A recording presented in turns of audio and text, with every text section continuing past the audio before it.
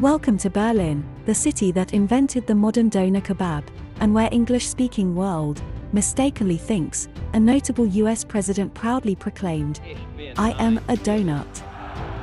While you queue at Mustafa's for your daily dose of delicious, vertically sliced meat, let's dive into 10 must-see sites that will help you experience this cosmopolitan metropolis.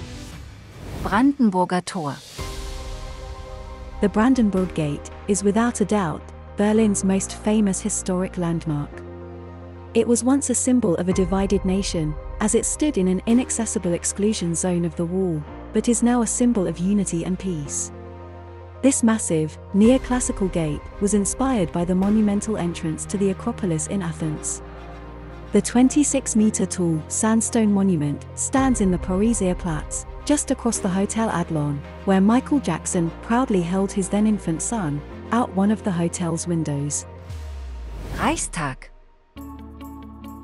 This silent witness to the turbulent history of Berlin was completed in 1894 and served as the home of the German parliament until it burned down in 1933. The fire not only devastated the building, but was used by the Nazis as an incentive for withdrawing basic freedoms. This historical building was not used again until after Germany's reunification, when it underwent a 10-year reconstruction. In 1999, it eventually became the home of the German National Parliament, Bundestag. A new glass dome is a highlight of this magnificent reconstruction, designed by famed British architect Sir Norman Foster. It provides spectacular views of the surrounding city. You can visit for free, but don't forget to book it in advance. Denkmal für die ermordeten Juden Europas. The Memorial to the Murdered Jews of Europe, also known as the Holocaust Memorial, is a remarkable monument that commemorates the victims of the Holocaust. The memorial consists of a large field of 2,711 concrete slabs, of varying heights, arranged in a grid pattern. It is located near the Brandenburg Gate in the heart of the city, and is intended to be a place of reflection and contemplation. Visitors are encouraged to walk through the field of slabs and experience the memorial in a personal way.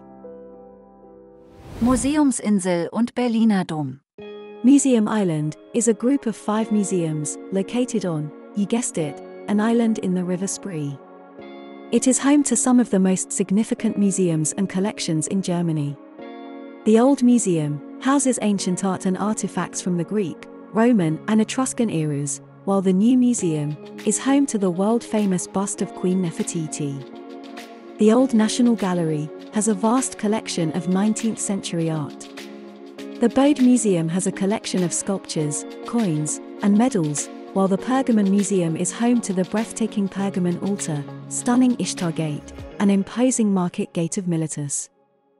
The magnificent dome of the Cathedral Church is one of the main landmarks in Berlin's cityscape. This impressive basilica, with its 75-meter-high dome, houses the city's most important Protestant church. It served as a parish church for the Hohenzollern dynasty, the rulers of Prussia, and later the German emperors. Their crypt is currently closed for renovation work but should reopen next year. You can also climb 270 steps to the dome's outer walkway, and be dazzled by stunning, panoramic views of Berlin's historic city center. Also, don't miss the richly decorated imperial staircase, designed for the use of the German emperor. East Side Gallery. Once it was the Berlin Wall, now it's the longest open-air gallery in the world, with 1.3 kilometers in length, next to the Oberbaum Bridge by the River Spree. Originally painted after the fall of the Berlin Wall, by 118 artists from 21 countries. In 2009, the whole East Side Gallery was restored, 87 artists took part, and 100 paintings were restored. It is a testament to the power of art, and its ability to bring people together. Some of the works at the East Side Gallery are particularly popular, such as Dmitri Rugel's Fraternal Kiss, and Birgit Kiendoser's Trabant Breaking Through the Wall. It's a really unique place, with amazing up-close street art, where you'll definitely leave with some Instagram-worthy shots. Plus, it's a great way to experience some of Berlin's culture on a budget, as the gallery is free to visit. A quick bonus tip. Currywurst is a classic Berlin street food that consists of juicy grilled sausage, topped with spicy, curry-flavored tomato sauce, and served with crispy fries. It is a simple, yet flavorful dish that is loved by locals and visitors alike. You can find currywurst stands and kiosks all over the city, but perhaps the best known is Curry 36 in Kreuzberg. It's the perfect snack to grab on the go, and it's just so darn tasty. Another Berlin street food must-try is döner kebab. The modern sandwich variant actually originates from Berlin and was popularized by Turkish immigrants in the 1970s. Today, there are more döner kebab stores in Berlin than in Istanbul. For an authentic taste and queuing time, try Mustafa's Gemüse kebab, coincidentally just a few meters from Curry 36. Some say it's a tourist trap, we say it's an experience. Even if maybe, just because food tastes differently after 1 to 2 hours in the queue. And don't worry, vegetable in the name refers to tasty grilled veggies, in addition to a generous dose of thin shavings of deliciously sliced chicken. We must not forget about schnitzel and pretzels, as well as many international cuisines that are represented in Berlin, including Italian, Turkish, and Vietnamese. So, whether you're in the mood for traditional German dishes, or something from further afield, you're sure to find something delicious to eat in Berlin. Alexanderplatz. Alexanderplatz is a bustling square in the heart of Berlin and the largest public square in Germany. It is an important transportation hub, with shops, cinemas, restaurants, and numerous attractions all within walking distance. The world clock is a real eye-catcher and a reminder of GDR times. After the reunification, the clock was restored and some mistakes were corrected, as some cities were assigned to the wrong time zones during GDR times. The square is always full of life, with street performers, tourists, and locals all mixing together. Just behind the train station, another GDR times monument is watching over the square and the city, the TV tower. Fernsehturm. The 368-meter-tall Berlin Television Tower retains its appeal to city visitors. Since its inception in 1970, Berlin's tallest building has drawn over 60 million visitors, the majority of whom are intrigued by the spectacular views of the city. Originally built to commemorate communism's power, the landmark is instantly recognizable from the distance, making it even more significant as a symbol of the city's reunification in the 1980s. As the line for a visit to the observation deck can get really long, and the price of the ticket keeps rising, many locals will warn you it's a tourist trap, and recommend instead Panoramapunkt at Potsdamer Platz as a superior alternative. We'll leave it up to you. Topographie des Terrors und Checkpoint Charlie. The Topography of Terror is a museum and memorial that documents the history of the Nazi regime in Germany. The museum is located on the site of the former central offices and prison of the SS, as well as the headquarters of the Gestapo operations during World War II. The museum features exhibitions on the history of the Gestapo, the SS, and the concentration camps, as well as the role played by Berlin in the Nazi regime, highlighting the heinous crimes committed and providing visitors with a sense of the constant state of terror that was everyday life for Europeans under their control. It is an important reminder of the dangers of authoritarianism and the importance of standing up for human rights. Checkpoint Charlie was one of 3 crossing points between East and West Berlin during the Cold War, and the only one that was open to foreigners.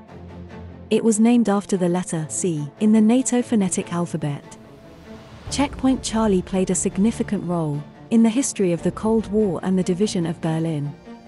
It is now a popular tourist attraction, with a museum located nearby, dedicated to the history of the checkpoint and the Berlin Wall. The barrier and checkpoint guardhouse, the flag and the sandbags, are all based on the original site, and are popular subjects for photos. Photo installation by the artist Frank Thiel, with a Russian and American soldier, each looking into their own respective sectors, and a commemorative plate also mark the memorial.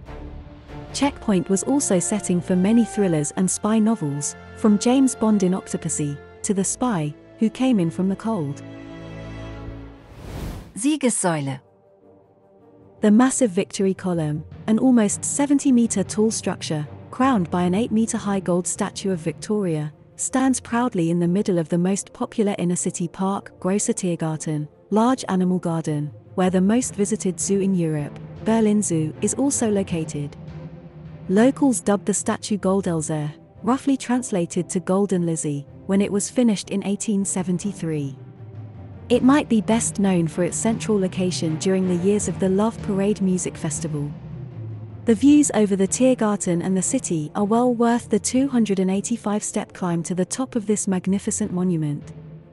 If you look closely, you can still see evidence of bullet damage from World War II. Bikini Berlin, KaDeWe und Markthalle 9. Bikini Berlin might sound just a little off-topic, but guess what? Bikini is Germany's first concept mall, featuring exciting boutiques, flagship stores, and restaurants. High-quality fashion and shoes, as well as modern design, can be found here, not the big chains. Around 20 wooden blocks, known as pop-ups, are available for shops and young start-up businesses to temporarily display their products. Enjoy the arcade with panoramic windows to the zoo, a spacious sofa lounge, various sitting steps and swings overlooking the ground floor. Kaufhaus des Westens, or the Department Store of the West, is arguably the best-known department store in Germany, and largest on the European continent. It opened its doors in 1907, and offers an attractive mixture of upmarket and luxury goods, extending on the enormous, 60,000 square meters of retail space and gourmet floor. The Market Hall 9 is a bustling market hall, filled with people, food, drinks, music, flowers, and pastries. It's vibrant and warm, with a variety of foods to delight your taste buds. British pies, Asian dumplings, Mexican tacos, and Nigerian fufu are just some of the things you can find here. This historic market reopened its gates in 2011, precisely 120 years after its original opening. We just explored the 10 best things you can do in Berlin, so are you ready? Let us know in the comments below, what were your favorite moments in Berlin? And as always, gently tap the thumbs up for future explorers. Little Ampelman will instantly turn green when you do that.